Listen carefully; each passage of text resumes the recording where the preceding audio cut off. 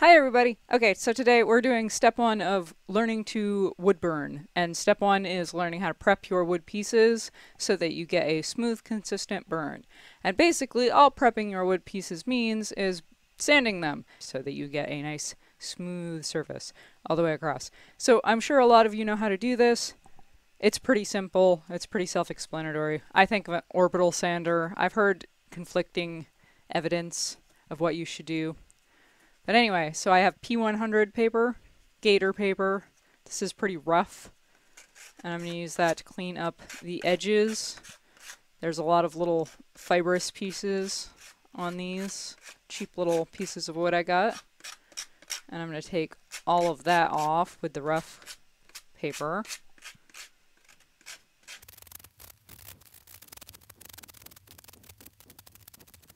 As you can see, this makes a lot of sawdust. So it's kind of messy, so you want to be able to clean up the area or do it outside if you can. And once you get the sides cleaned off, then you can clean the face too. Rough that face up.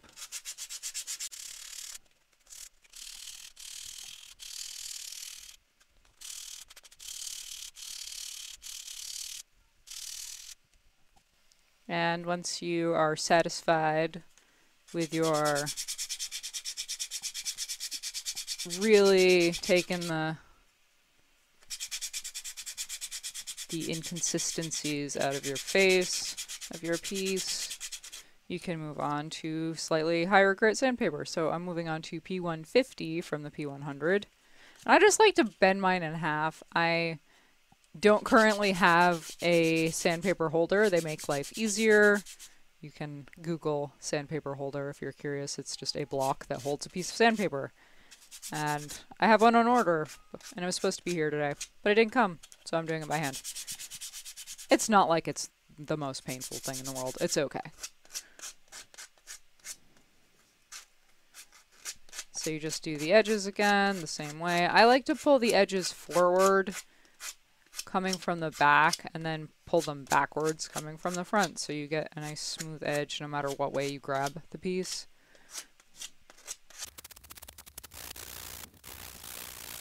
I wonder if you can hear my cat meowing in the other room.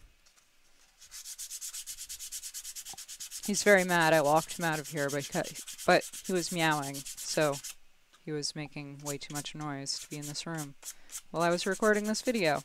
So out he goes while I sand my piece of wood.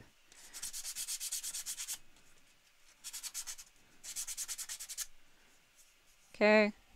And now that I'm satisfied with the P150, I am moving up to P2200. There are finer grits of sandpaper. This, I think, is pretty good for my purposes today. The higher grits, you can those are more for like in between coats of paint, adding a little bit of coarsity to your paint so that the next layer sticks without actually scratching the paint. And I will also have some very nice fine grit sandpaper tomorrow. But I don't need it. You don't need it either. You can get your basic, cheap 3-piece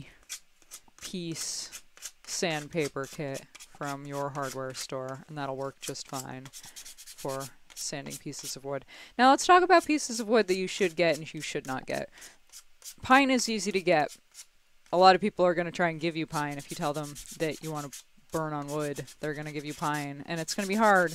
Some people really enjoy it, though. Some people can have the hang of it. They can deal with the sap, but there's a lot of sap. It's like a sticky wood to burn on, so I recommend avoiding pine. The best thing to burn on is hardwoods. Hardwoods are not the best thing to burn on. I just totally misspoke. Basswood is the best thing to burn on. Nice, soft basswood.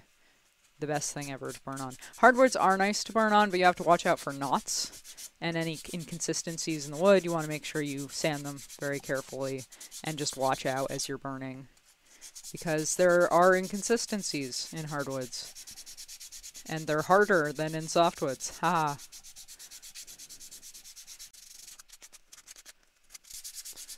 Alright, so this little piece of basswood is pretty much as smooth as I'm going to be able to get it.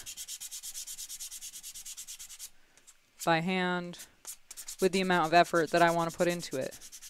And this is about perfect for wood burning on. Nice and smooth consistency. When you rub your thumb over it, you don't get any catches. You can actually see, because it's wood, so you can see the texture and where you might catch. And you can sand those places more. And that's it. That is the whole shebang. You just sand your pieces very carefully. Watch out for inconsistencies. Try to stay away from sticky wood. It'll make your life harder. Also, stay away from any glue. Don't burn on glue. Don't burn on anything plastic. It'll be very bad for you. Don't do that to yourself. Please don't do that to yourself. You can burn on some woods that are glued together. You just can't burn into the glue layer. That's the important thing. So you can burn on plywood. Just don't burn so deep that you're actually burning through glue. That's really, really bad for you. And no one wants you to die from inhaling glue that you burned while you were attempting to make beautiful artwork. That would be a sad way to die. Don't do it. Anyway, have fun. Get started with your prep work. I know it's a pain. I know it's boring. And I know you just want to start burning things because burning things is fun. But prep work first, then burn things. It's the way to go. Alright, have a great day. My name is Beckers. Please subscribe to my channel if you want to learn more about pyrography and watch me burn wood and make glow-in-the-dark art and live stream all sorts of weird things and have fun with you. And whatever. I also do giveaways. I'm doing a big watercolor giveaway soon. Alright, have a great day. Bye.